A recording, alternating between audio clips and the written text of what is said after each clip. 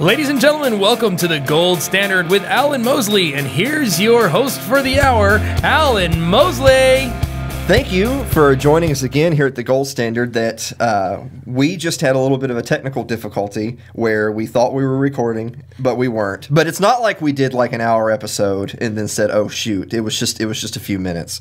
But I'm not going to repeat everything word for word, but I just want to let you know as the viewer what you missed. You missed an American Pie reference that had to do with flutes. Man, we should have set that up again. I wish y'all could have heard that. That was good. No. No, that wasn't good. That's exactly the kind of thing that's why we weren't recording. Yeah. Remember how I said before the show that we're just going to transform into a different show that's going to be the Gold Standard After Dark, and it's going to be 18 plus. It almost happened naturally. It almost happened. Right there. Right, yeah. But you're glad you missed it. Trust me, it wasn't worth it. Okay, but this time we're on track. So here you go, brother. Okay, take it away. So what I wanted to start with the show really quick with before we get into our serious topics for today was I wanted to take a few moments to comment on the head coaching search for the University of Tennessee football team. Yes. And I know that viewers in different parts of the country are either going to say, "What are you talking about?" or who cares? Or yeah, I saw something about that on ESPN. You're all insane. That's basically the gist But we of are it. In Tennessee, so but it's a football part of the country. Yes. And the reason I wanted to bring it up is, of course, as a football fan, you know, of course, we want to see winning football and this absolutely, and all that. But to tie it in more to the aspect of the topics of our show. You know, the UT football program, you know, generates like $100 million a year. A lot. So if you looked at it as a business as opposed to like a function of a state university, it would be a very wealthy business that generates a lot of income. Yeah. And so by that logic, it is absolutely very important who they hire to run that organization. Yeah, absolutely. And really just big football in general. And I had made the comment before the show that, you know, a lot of people kind of get up in arms that, well, you know, there shouldn't be that much money in football and it should be about the students and their education and college atmosphere, and it's not supposed to be about football. And I would say, well, I get what you're saying, but it's a different situation when you're talking about a $100 million organization. Yeah. It just is. It just is. That's just life. So it is important, and I think people have every right to be invested in it, especially because it is tied to a state university. Yeah, I mean, there's a lot of pride in Tennessee that surrounds UT, you know. So if UT's doing great, hey, we're all doing great. If UT's not doing so great, you got a lot of depressed cats around here. Last night, there was somebody on Twitter, and I brought that up about Twitter too, is that, you know, your trending now section may be different depending on what you subscribe to in different parts of the country. Sure. I don't know about you, but in our neck of the woods, like half of my trending now is UT, the athletic director, the chancellor, 2 or 3 rumored coaches. Like half of the news going on is the UT head coach. So who are they looking at now? Like, who's the main guy? Do you remember? Well, I mean, I sent him my resume for sure. Oh, you did? Yeah, absolutely. Oh, well, dude, it should be you, man. Yeah, well, yeah. Gosh, I mean, really? You look at last year they went this past season, because they're done, because they went 4-8, so that's not a bowl game. No. I mean, I could have a losing season and not go to a bowl game. I could do that for sure. You can mail that in. That's all it takes to be the coach, then hey, sign me up. If that gets me like $10 million a year, yes. Even if it was just for 1 year, you can fire me after that's over. We'll be all right, okay?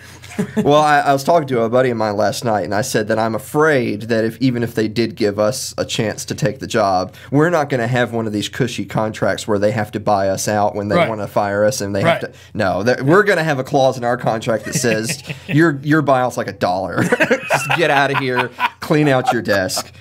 Wow. No, if I had to guess, and you know what sucks about doing a show like in the middle of the day, like we're doing here, is they may have just like announced who the new coach is. Right, and we don't even know. And when you see this, they're like, what an idiot. But I think it's going to be Jeremy Pruitt, who is the defensive coordinator of Alabama right now. Okay. I think that's, as of the taping of this show. As of the taping of this show, I think he's going to become the new head coach of Tennessee, and I think that they're making a concerted effort to bring in some people with former ties to the university to fill out the rest of the staff, which is good. I like that. Sure. Make it a family organization. I think that's who it's going to be. And if I had to guess, I'd say he's probably making like $1 million a year at Alabama to be the defensive coordinator. He's probably, if he does get the job, he's going to get like a $3 or $4 or $5 million raise per year to take on this job. And it's a huge job. Yeah, sure. And they work around the clock. So I mean, it is a lot of work. Right. But yeah, he's about to make some money. Yeah. He's about to make some money. Well, good luck to him. Hope he gets it. Sure. Why not? What do I know? I don't know any. Yeah. So this is not a sports show. No, and we don't know much about it. So. Well, hey. You do. I don't. I do. I do love me some football. You do love you some football. But all I can say in response to that is that if UT doesn't hurry up and figure out a way to fix their football program, first of all, UT's just going to become a basketball school. Wow. Because the UT men and women are both having a good start to the season. So we'll just forget football even exists. and even to drive that point further home, how are we talking about football when this is really a hockey state? Because that is true. Because of Smashville and the Predators. That's right. So. Yeah, so if anybody's been keeping up with the Nashville Predators, I'm a lot more go Preds. You know, but between the kind of meh Titans and UT having like a decade of being somewhat irrelevant. Meh is giving him a little too much. Meh. Yeah, meh.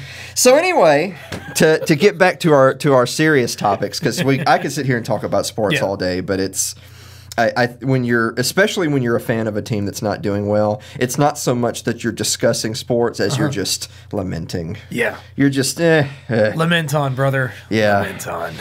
So anyway, I wanted to start off this episode talking a little bit about the follies of the drug war. I actually have on my little show notes page. There's drug war follies, and then there's more drug war follies. So we're going to start off with drug war follies number 1. Drug war follies. This is one of your hashtag not the onion articles right here, ladies and gentlemen. This was from about a week or so ago now.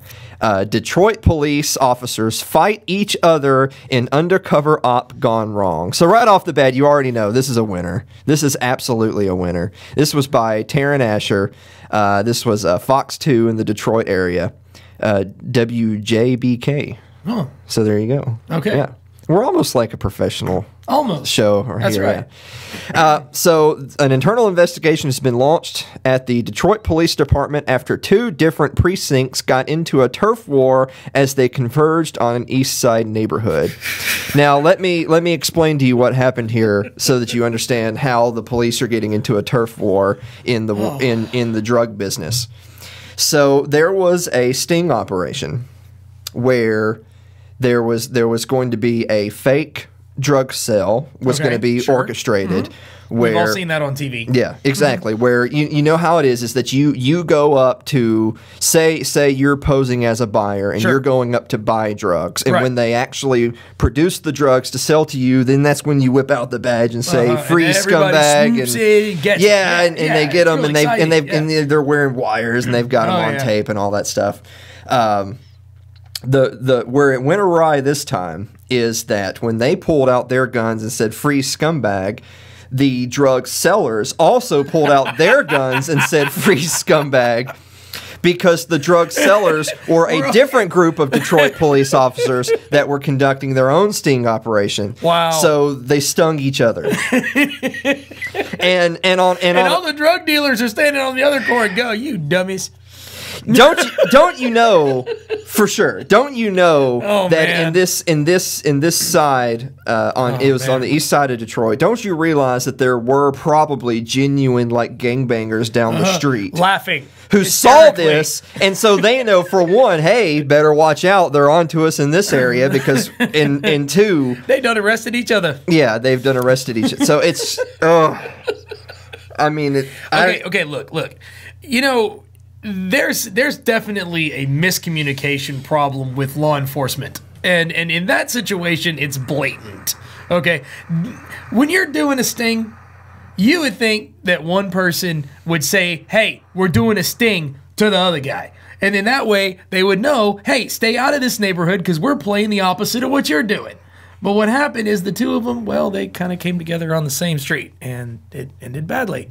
It even says right here, sources say guns were drawn and punches were thrown while homeowners nearby stood and watched. Well, first of all, just as a really, really quick, serious aside, can you imagine how much bigger of a national scandal this would be if they actually started shooting at each other? Yeah. Like, holy crap. Yeah, that could have been bad. Well, because obviously, naturally, each side is thinking the other side is lying, and we've got to take these guys down. And it makes you wonder, you know, when the one guy pulled out the gun and they, Dave, Rob, hey, funny to see you here, man. What are you selling drugs for? What are you buying for? Well, and of course, so many different precincts now are into the body cameras now to hold police. That's got to be hysterical. And hold everybody accountable. So they do have body camera footage of this whole thing taking place, and so it's just a big when you internal like to be a fly affairs on the wall in that Christmas party, right? Yeah, it's just a big internal affairs nightmare, and yeah, so.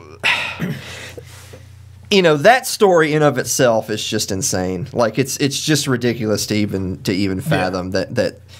But it also kind of belies a bigger issue, which is we've got to end the war on drugs. Like the war on drugs clearly isn't working. It's a triple whammy, really, of. You know, for one, its stated purpose of getting drugs off the street and lowering, you know, addiction rates, that is not working. I mean, that's clearly, if they can't keep drugs out of prisons, they're not going to keep drugs off of the streets. Exactly. So for one, just for its own stated purpose, that's not working. No. It's costing more than it should. Yeah. You know, in terms of people in prison, you know, being arrested for very minor violations, spending weeks of their lives. And I'll tell you, when you go to jail, everything changes. It's not just you going to jail. You lose your job, you lose your credit, you lose your car, you lose your house, you lose everything you own is gone. And you're lucky if you got a family to back you. So, I mean, just having a little ounce of pot in a bag isn't going to kill the world. I mean, you know, and I mean, I don't want to say I'm a huge advocate for, you know, for doing drugs, because I'm certainly not.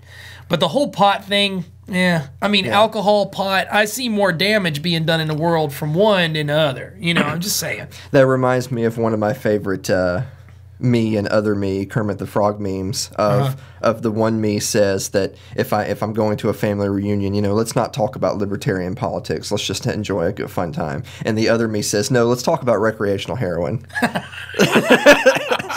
Heroin is dangerous now. So the point being is that one, from a practical standpoint, it doesn't work. Right. Two, from a moral standpoint, if you believe in self-ownership, then you believe that a person has the right to do with their own body what they see fit. Right, as long as it doesn't cause damage to others. Yeah, exactly. So you can't tell people what they can and can't do with their body, what they put in their bodies. I think that drug addiction is more of a social, medical, psychological side of things, not so much a legal, law enforcement, criminal thing.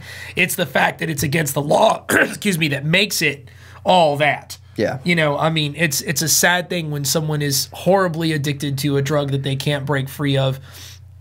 And regardless of the circumstances that got them there, what matters is they need help, they need love, they need support, and they need encouragement.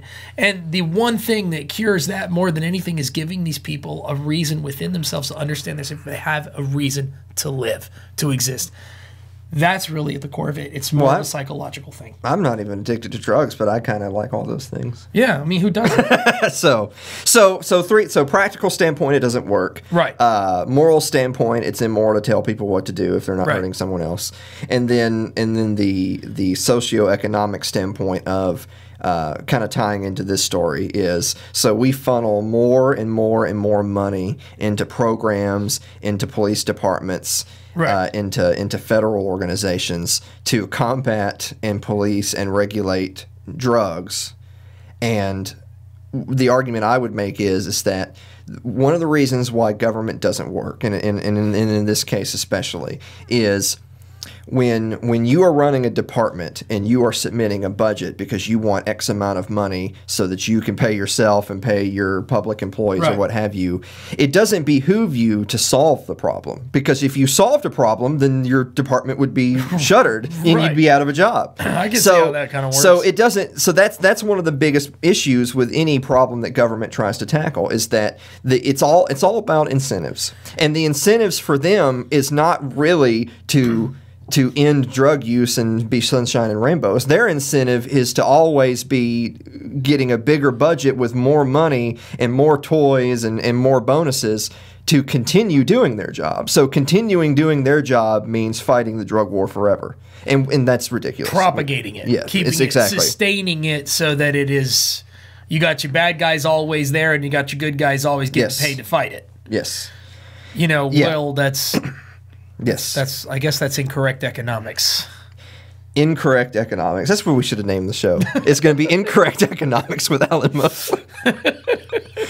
So anyway, wow. And that moves us to story number 2, and I just can't help but notice that they say there's a breaking news tab. This story is actually coming from Tracy Tong of USA Today, but I just can't help but notice that there's a breaking news tab at the top, and it's saying something about Al Franken.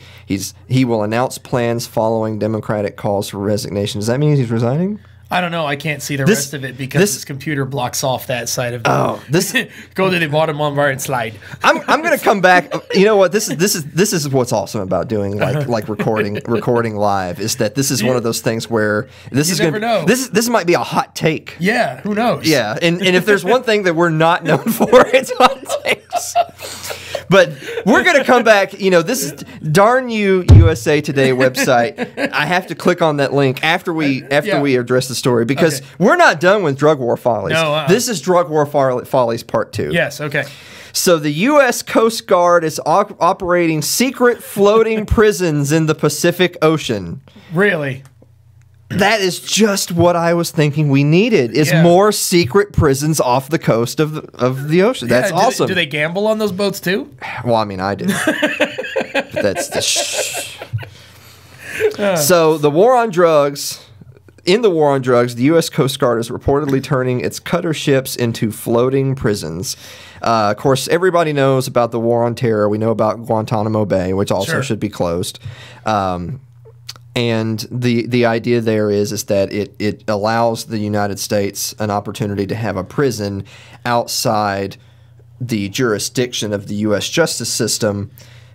Which, I mean, that if that just like Orwellian have written all over it, I don't know what does. But that's why they do it. Yeah. And so now they're upping the ante on that concept and then kind of comparing that to the drug war. So there's secret U.S. detention system in the war on drugs as well, not just the war on terror. And it's aboard U.S. Coast Guard cutters sailing in the Pacific Ocean. In an effort to staunch the flow of cocaine, I like that, to staunch the flow. Yeah, staunch the flow of cocaine. And other hard drugs from South America to Central America and points north, Coast Guard cutters have been deployed farther and farther from the shore in the Pacific Ocean. When these cutters capture a boat carrying drugs, the smugglers are brought onto the ships and kept shackled to the deck, sometimes outside in the elements, until the Coast Guard makes arrangements for them to be transported back to the U.S. for trial. Wow. I mean, so these are technically international criminals. Yeah, so they're out in international waters, or are they in American waters? When they enter American waters, I suppose. I know you're a busy guy. I don't know how much time you have to watch anything on Netflix. Have you seen on Netflix the show Narcos? Narcos. I have not seen Narcos. Narcos, I just got done. I think there's only 2 seasons out. I just got done watching season 2. It starts off in season 1. They're talking about... oh gosh, this is the terrible thing about recording is that I can't just Google everything real quick. I know, it's a sad day. Narcos. The big drug lord guy that was down in Colombia. Geez, the guy who dug the tunnels? No, Noriega? No. Gosh, Noriega was a different situation. I think I know where you're going with this. Yeah. Anyway, continue. No, I have to Google it. He has to Google this. I have to look it up now. So now he has to look this up. Well, I know because there's people watching this saying, you idiot. How could you not remember that? Have you guys ever heard of transitional, see, now it's happening to me. It's infectious. It's happening to everyone. I bet you at home are forgetting something too. But you know what's awesome about Google is that I can just, Pablo Escobar. Escobar. That's so bad. How come every time I hear his name, I think of an ice cream sandwich?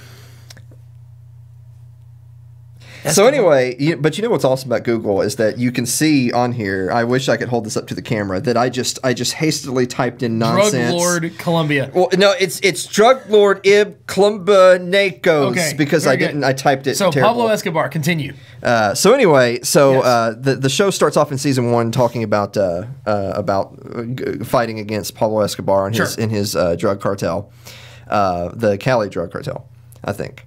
And so the point being is that this is hearkening back to combating South American drug trade. This isn't to say, I mean, there could be, but this isn't to say that there are Coast Guard ships off the coast of like Florida or Virginia or California that are conducting, secret prison type operations. Sure. But I think it's more just the chilling effect of, for one, what are we doing? Like, why? If you can find in the Constitution where they specifically wrote, because the whole point of the Constitution was that the powers were few and defined. Right. It's very specific what the government is for. So if you can find the part of the Constitution that says, oh, and by the way, we'll use our Navy or Coast Guard to have secret prisons outside of federal jurisdiction where we can house drug criminals. If you can find that, let me know. Yeah. But I'm pretty sure it's not in there. No. And don't even come at me with a general welfare or defense or anything like that. No, this is ridiculous. No, this is a humanitarian thing. Yeah, exactly. And I mean, we're not even 100% sure that everybody they're pulling out of the water is actually a drug dealer anyway. Some of them could be immigrants. Some of them could be, any number of situations. So who knows? And then again, it could be fake news.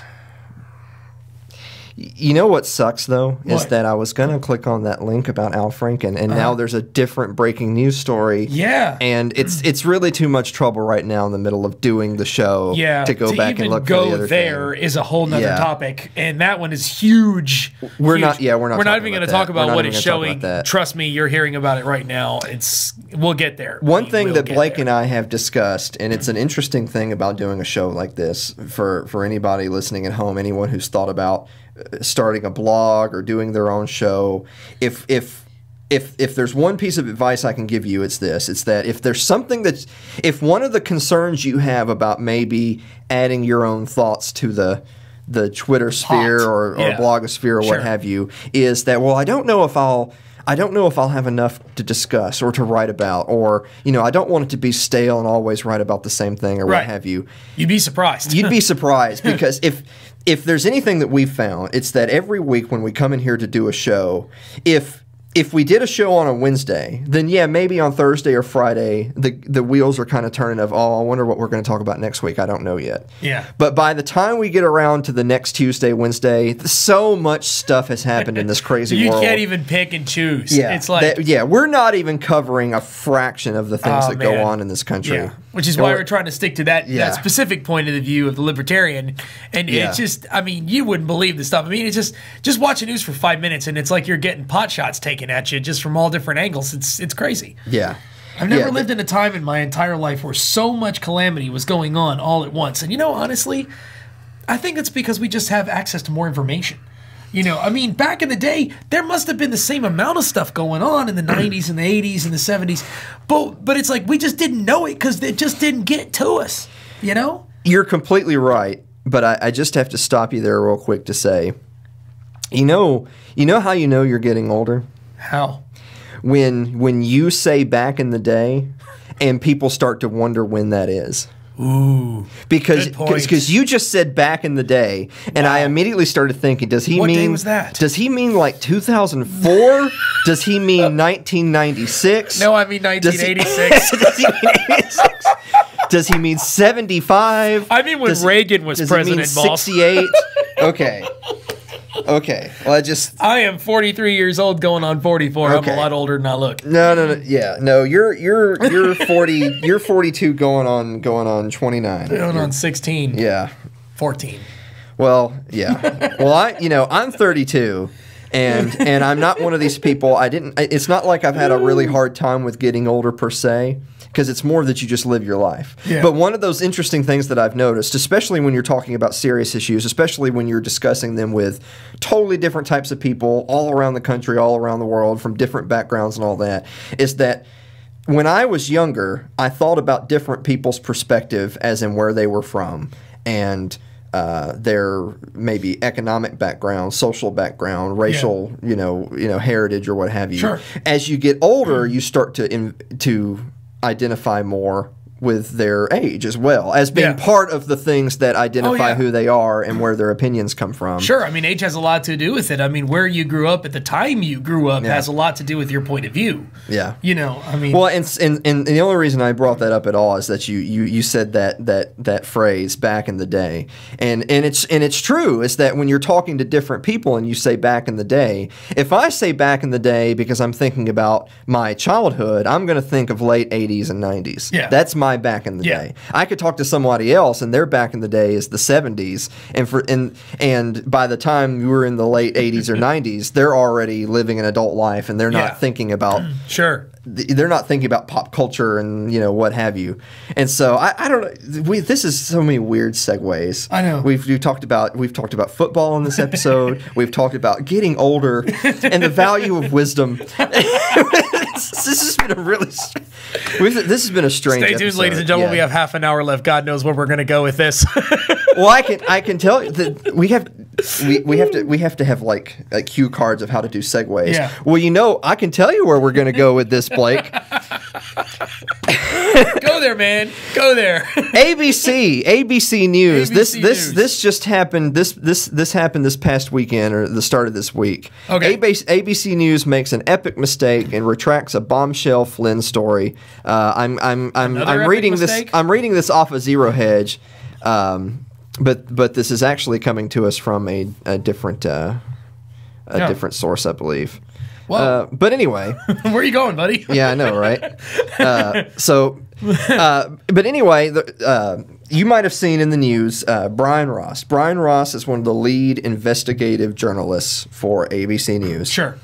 And he had kind of released this just bombshell preview of an investigative report that they were doing that was supposedly going to lead to the impeachment of President Trump and finally we can show we have the smoking gun of his collusion with the Russians, and this is flagrantly unconstitutional or illegal and so on and so forth. And in his report he was saying that Mike Flynn was getting ready to test that he had flipped. He was going to work with the investigators, and he was getting ready to testify that Donald Trump had colluded with the Russians before the end of the election. Therefore, he had actually reached out to Russian sources, and they were working together to undermine the election.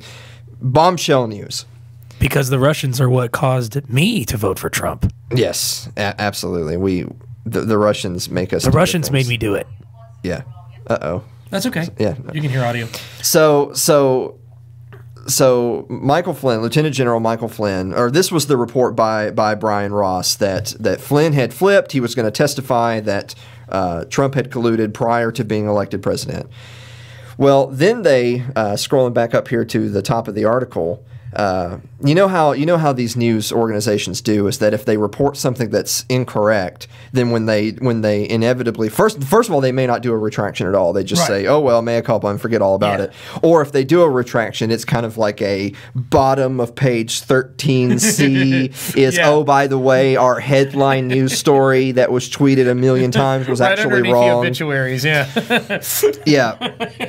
Is so they finally determined that not only did that not take place, that the only thing he did prior to being elected was just sharing his platform thoughts with his staff, that he wanted to reach out to the Russians in order to open diplomatic channels and ease tensions in the event that he becomes the next president. Sure. Which is totally normal. There's nothing out of the ordinary with that. And then the first time that he actually instructed someone in his employ to actually speak to a Russian official was after he had won the election. Okay. And so once again, that's 100% normal. That's typical transition of power. Sure. Then why is everybody making such a big deal about this? So, well, they're making a big deal about it because you have people like Brian Ross coming out and saying, "Aha, here we've got you. This is the smoking gun." And if it is a smoking gun and they did do this, how did that change the way people look at the world? I mean, people voted for Trump because Hillary was nuts. Well, the point being is that they're making all this to do that one option or the other. That's it, guys. Well, they're making the to do that he colluded with the Russians in order to get elected, but we find out now that he didn't communicate with the Russians until after he had gotten elected. I still would like an answer as to how the Russians influenced me to vote for him. Well, that's neither here nor there. I mean, who cares? That's neither here nor there, because the point being is that he did not do that. Yeah, he didn't. They made a report like during rush hour on national news that he did. We have the evidence. Here comes the report. Yeah. Only to then have to run a retraction 6 hours later saying, we were wrong. Well, I mean, it was just a flat out lie. Yeah. It was just, I mean, call a spade a spade. It was a flat out lie. And you know what's crazy about it? Anything that involves Donald Trump, because I'm not a Donald Trump fan. He's a terrible. They're all terrible presidents. Like there should be. We have to work on where there's like disclaimers running across the bottom of the screen of they're all terrible. That's the point of this. Yeah. Thing. If I'm attacking your guy today, it's because he's terrible. But everyone's terrible. They're all bad. I'm not offended by that. Yeah, they're all bad. But the thing is about Donald Trump is that he's got this combative relationship with mainstream media, right? And that, of course, we have our fake news, hashtag fake news. That's that should be like the dictionary word of the year or phrase of the year. It's going to be fake news. Wasn't it Time Magazine that does a word of the year? Well, I know they do. One of them does. Yeah, I know they do person of the year. I thought like Merriam-Webster dictionary does like the word of the year, but fake news has got to be the thing of the year, right? And just the simple fact that he already has this really combative relationship with media.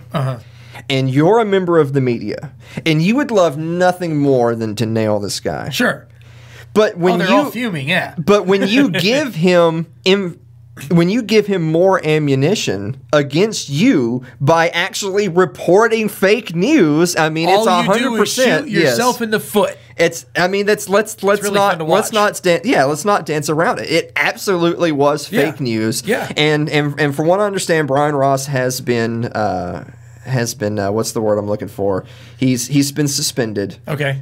For a period of time. I don't know how long his suspension is going to last, but he has been suspended by ABC News. And it was Brian Ross's story that he's their lead investigative, right? I mean, well, he's their lead investigative journalist. To make sure that he's not being a scapegoat for somebody else's goofiness. Well, and this is where I could ask you about this, because you have a lot more of a professional history in professional media than I do. Yeah. I'm one of these alternative media tinfoil hat. I'm Alex Jones, crackpot people. You are a free agent to do what you wish. Yeah, I'm a free agent. That's what I prefer. As long as net neutrality allows me to. But you have a history in working in professional media. Sure. Even if I were some hotshot investigative reporter, surely they're not literally just going to let me stand in front of a camera and read off of my own script and no one's read it. Depends. And no one, surely other people involved in ABC News saw his work, had read what he was doing, and kind of like a newspaper editor thinking, should we run the story? Should we not run the story? There's always an executive producer. There's always a producer. There's always somebody over the reporters to make sure that the stories that are coming across their desks are legit.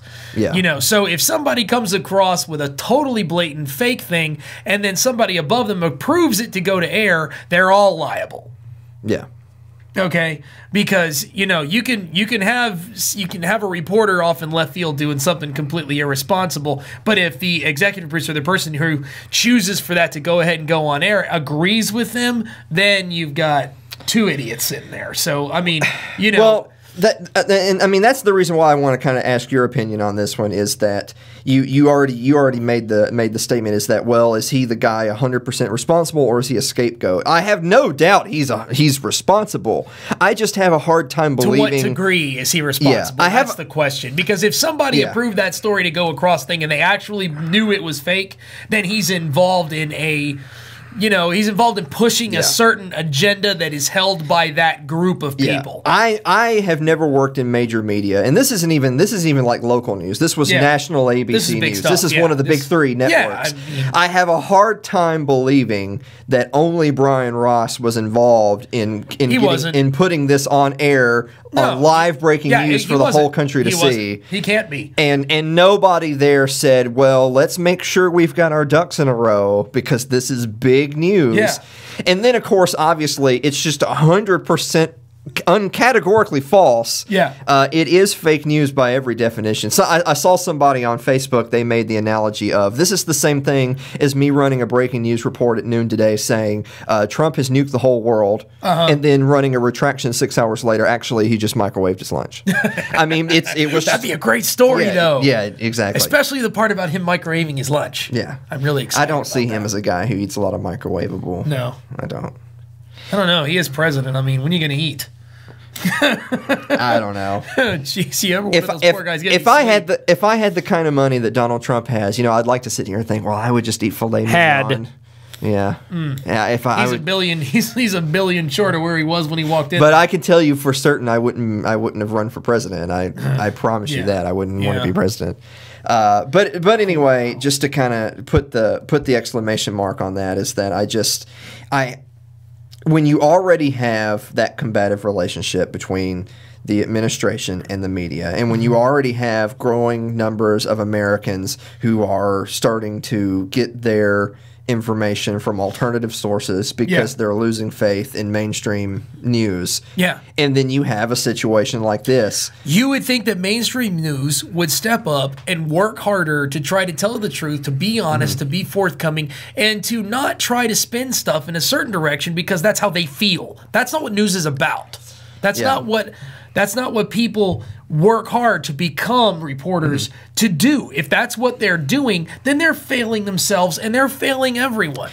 Well, I mean, for me the obvious, it's just the ethics in it, man. For me, the obvious answer is that I wouldn't expect to be employed at my local newspaper, in Columbia, if I was just making up stories not necessarily that the whole story's made up, but I interpret it in exactly the way that fits my narrative, and it's just absolutely proven false. Yeah. And just unashamedly putting that out there. I wouldn't expect to make it very far as a journalist. And so then when a lead investigative reporter from one of the big three major news outlets can do exactly what I just said. Exactly.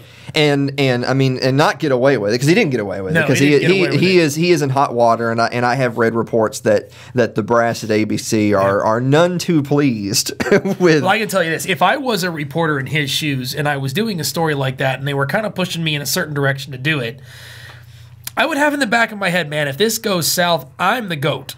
I'm the one that's going to take the fall, not the brass behind the desk. Nobody's going to see those people, but they see me on TV, and I'm the one that's going to wind up looking like an idiot. But it's that balance between, do I please my bosses or do I follow my own heart in this? I don't know where he stands on it. I don't know if he was 100% behind supporting what he was saying. I don't know that. All I know is people trust these networks. People trust the news. They got their heart set that these people are telling you the truth. When they're not telling you the truth and they're telling you lies, who can you believe anymore? That's why we're all going to alternative news, because we're just not sure who to believe. Who you can believe is Alan Mosley. Yeah, we can believe Alan Mosley. At the Gold Standard, that's right. So, yeah. Yeah. I mean, wow. It's shameful. It's disgusting, but it's just going on and on and on. And you wonder why there's such controversy between Trump and the media.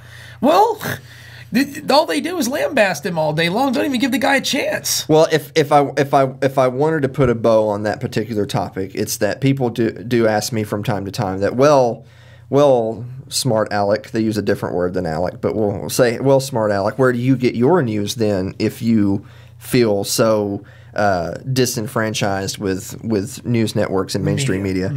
And my answer to them is that everywhere. Yeah. Is that I still look to I mean on this show we try to use a variety of different sources.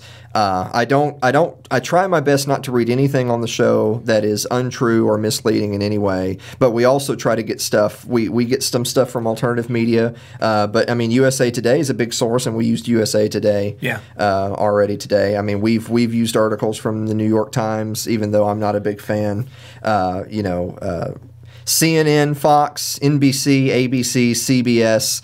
Even alternative sources. There's a lot of garbage out there, whether it's mainstream or otherwise. Mm-hmm. But what I think one thing that's severely lacking in education in America that people are going to have to take upon themselves to do a better job of is be open and willing to get their news from a variety of sources, even ones that you feel may not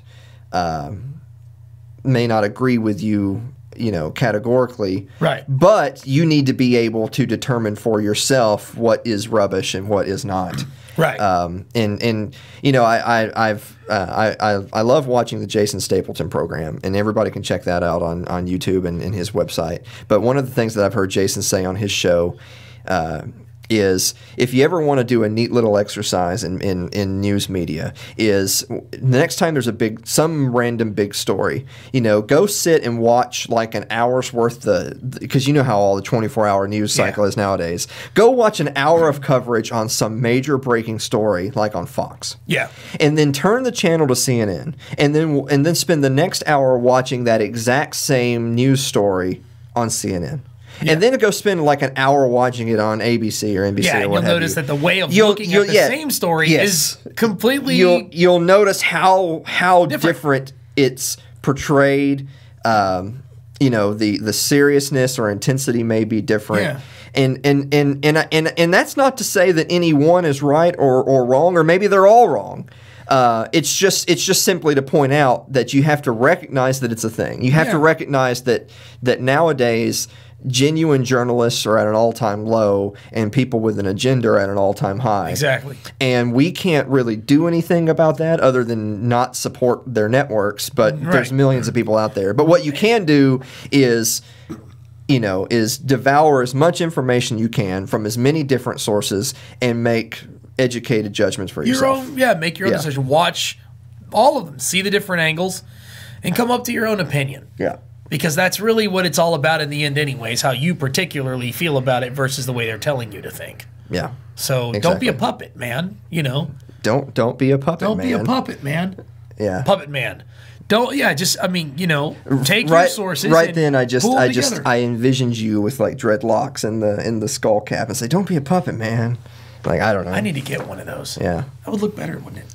I'm actually proud of you for not saying anything about my hair being in a... I think you look good. Well, thank you. You look really good. I just had this sinking feeling.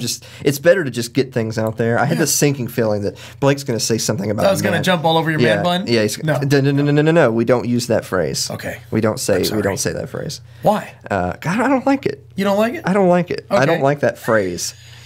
I just don't. I'm not insulting you. I just don't like it. That's but just how I will tell you this: with long hair as awesome as yours, you ought to be rocking that Alio. Well, you know what the problem is that I get really tired of constantly having to do this number. So anyway. No, I totally understand the reason why dudes shave their heads. I get it.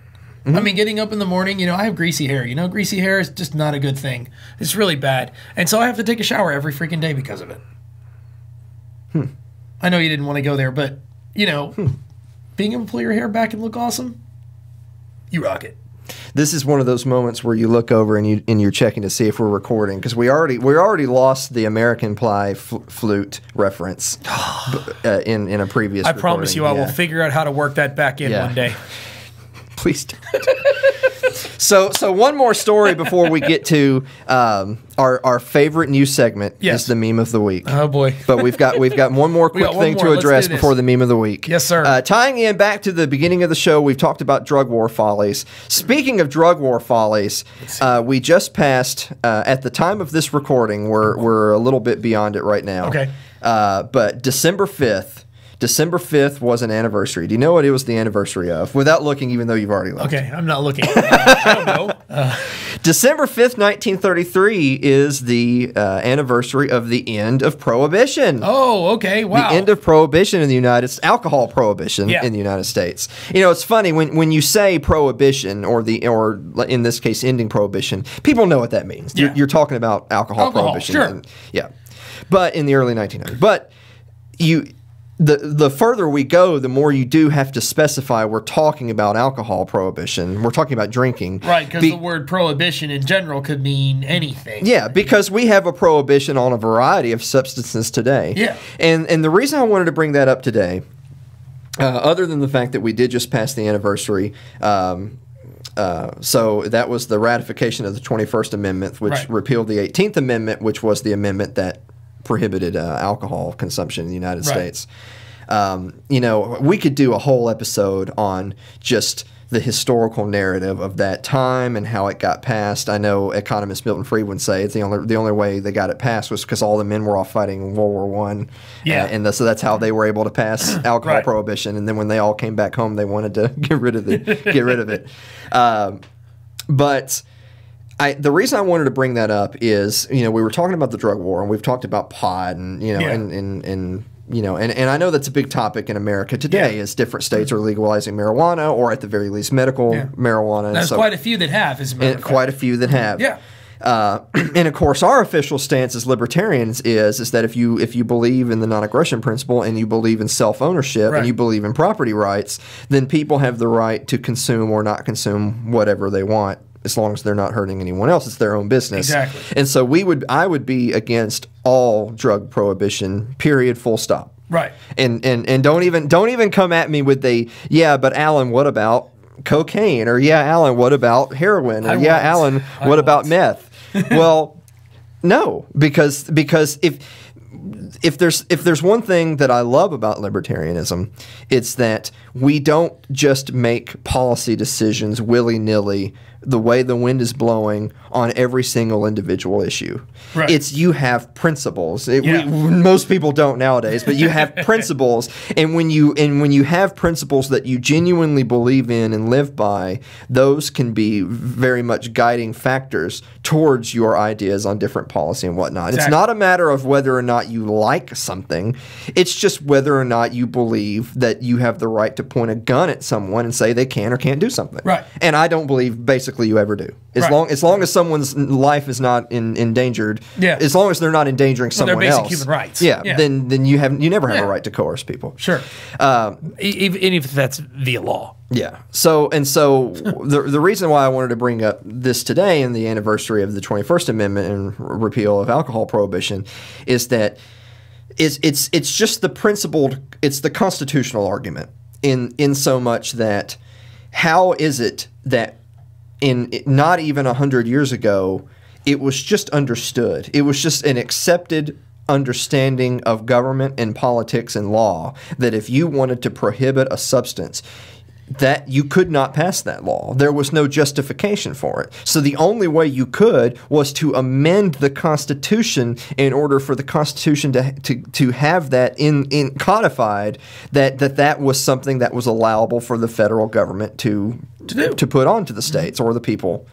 And that's what they did. And it was definitely wrong and it was definitely immoral. But at least they went through the effort of going by what our founding fathers suggested, which was going through the constitutional process. And then they also did the constitutional process to undo this unjust law.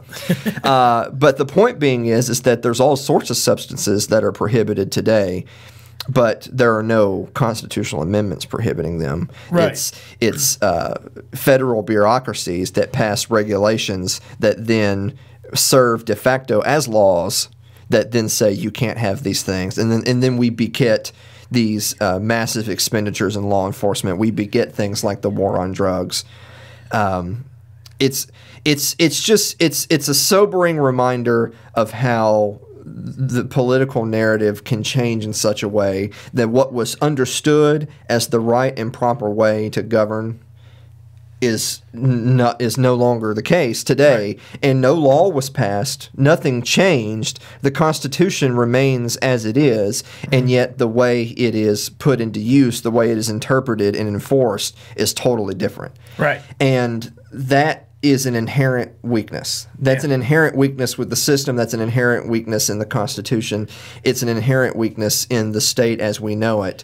That if the state is supposed to be limited in its enforcement by a certain set of rules, and then it interprets its own rules against itself, and then it determines that it no longer has to listen to those rules and can write new rules for itself. Yeah. Then it's meaningless. Right. I mean, it makes no sense. I've used the argument before. Everyone's heard the old cliche, "You can't fight City Hall." Well, why do people say you can't fight City Hall? Because if you're going to go up against City Hall, what you're really saying is I was wronged by the state, so I'm going to sue the state and argue to the state that the state was wrong, and really hope the state determines that the state was wrong.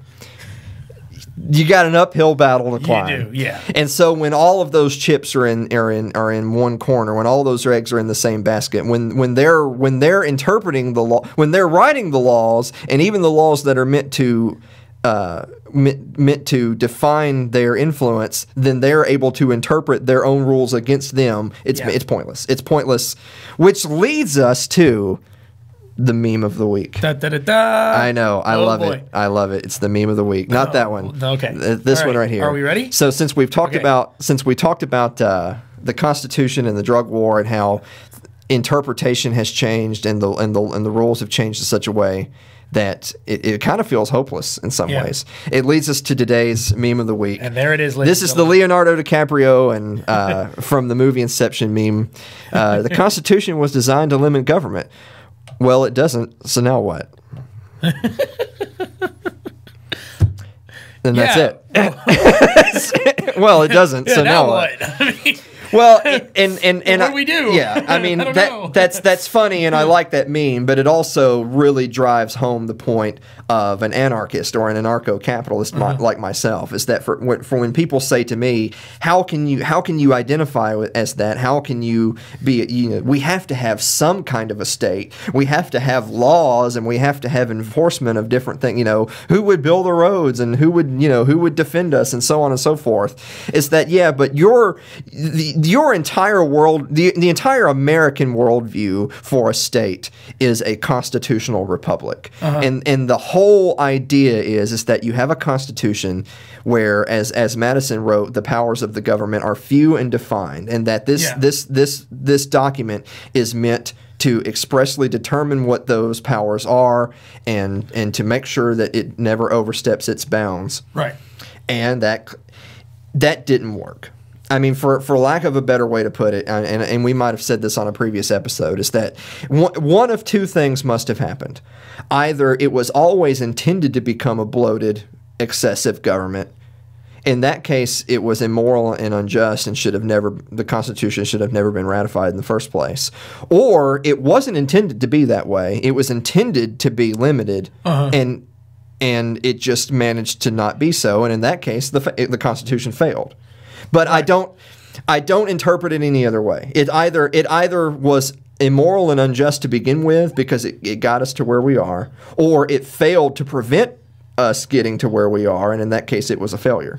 I tend to lean towards the latter. You tend to lean towards it was meant to be better than this, but it got poisoned to this point. That tends to be my point of view of it. I think I don't know. I can't see how the founding fathers had the foresight to say we're going to write these down, but we're going to design them to fail. I just don't think that was their intent. I will say this when we finally get around in the new year, and it's something we've discussed in prepping for the show, and it's something that we maybe discussed early on in the show, is that our weekly episodes talk about current events and news and maybe just kind of off-kilter topics we want to discuss from a libertarian perspective. But we occasionally want to do some bonus episodes where we really get into the weeds of of a historical topic. Sure. And an episode that we absolutely can do in the future is talk about the constitutional ratifying conventions and the people who wrote the Constitution, who interpreted the Constitution as it was being written. Right. and who debated ratifying the Constitution in the constitutional ratifying conventions. And the reason I bring that up is that I would say you're right and you're wrong. You're right in the sense that absolutely most founding fathers, most people who helped draft and who ratified the Constitution would say absolutely it was meant to be a document that limited the power and scope of the federal government, and to understand that it was made by the states for the states. It did not. The states preceded the federal government, not the other way around. Yeah. They created it, and they could also unmake it. Yes, right. But I will also argue that there were absolutely elements at the time. There were Alexander Hamilton. There were absolutely people at the time who were just chomping at the bit to start whacking away with an axe the moment it was passed. Right. There were absolutely people who were scheming for ways to interpret, to undermine, and to enforce in their own worldview the moment it was ratified. There absolutely were. Yeah. I mean, it's... Sure. Absolutely there were. And in the handful of first presidents that we have in the United States, people like to idolize some of the early presidents. They like to idolize a George Washington or a John Adams or Thomas Jefferson. And I'm a fan of a Jefferson. Yeah. But... I mean, even in those early years of the Republic, there were already things. There were already, executive acts being done and legislation being passed and seeds that being were planted. that were very this is today. Yeah, that were very unpopular. Yeah. That were considered unjust or immoral or unconstitutional from the very beginning. And even if most of them were being struck down then, the fact of the matter is people were already pushing that agenda from day one. Yeah. So the answer is it's both. It was both never meant to be that way, but there were people planning to undermine it from the get-go. From the word go. Yeah. Mm-hmm. Well, what do you expect?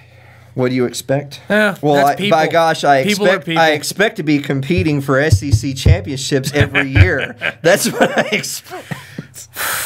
I'm really more of a Boise State fan, so I only even talk about UT because I went to Tennessee. a tech school. Okay, we didn't have a football team. Okay, that's why I don't really seem to be too into that sort of thing. And as far as I'm concerned, the NFL is so bad right now with so much politics, I don't even see the football anymore. All I see is Colin Kaepernick's hairdo and him kneeling. Okay, so as far as I'm concerned, the NFL is blowed out. Okay, and I mean, college ball's cool. Everybody's really into it. Maybe if I would have gone to one of those schools, I'd care. But,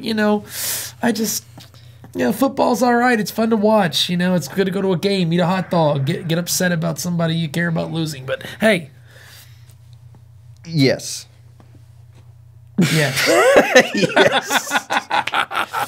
I think that'll do it for this episode of the Gold Standard. Wow. I can't decide if the longer we do the show, if we're getting more zeroed in to a serious show, or if we're actually getting more just abject nonsense as we go along. I think we're getting zeroed in on stuff. I think it's pretty cool. We're just two guys talking about the news, man, and that's what this is about. Well, I think it's both right. I think we intended to get zeroed in as we went along. Yes. But what actually happened is we were undermining the show from day one. I don't think we're undermining the show. No. We're not, man. No, I think it's pretty good. I mean, your opinions and your points of views are brilliant as far as I'm concerned. I mean, I'd never heard of libertarianism before you came along in my life, and honestly, I mean, it's fascinating to see the way you see the world and how different it is from the way I see the world. And the things I learn from you are just they're amazing. We can do a whole. Well, first of all, thank you for saying that. Yeah. Although you're insane, you shouldn't listen to me. I'm crazy. No, it's cool. I mean, I'm an insane person. You shouldn't listen to me. You actually made anarchy make sense to someone who thought that was crazy. I mean, that's just madness. When you say anarchy, I see a bunch of guys running around burning down buildings and just destroying the world. A bunch of crazy people. But you're right. Well, I mean, the only thing that makes me sad about what you just said is the fact that if you had never heard about these principles or this ideology before I came along, why? Because it just isn't something I was exposed to.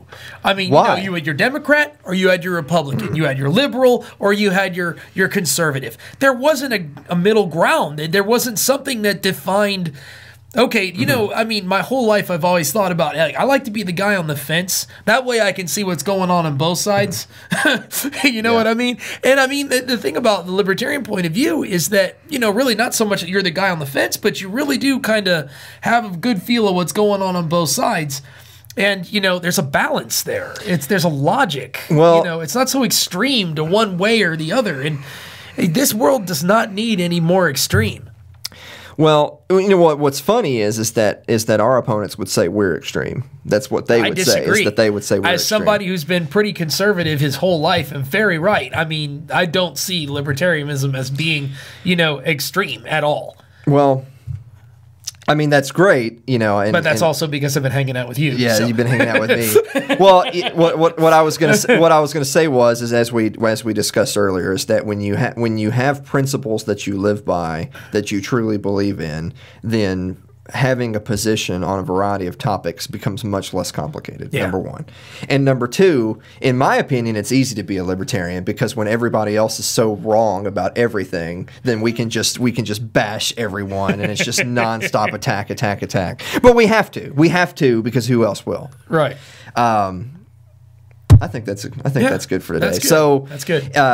Once again, I want to remind everybody, you know, join the conversation with us. Join our Facebook group, which you can find at facebook.com/TGS Alan Mosley. That's where I like to repost things and write little blurbs from time to time. And anybody that has any comments or suggestions or ideas for topics or something they want to hear us talk about, absolutely join the conversation.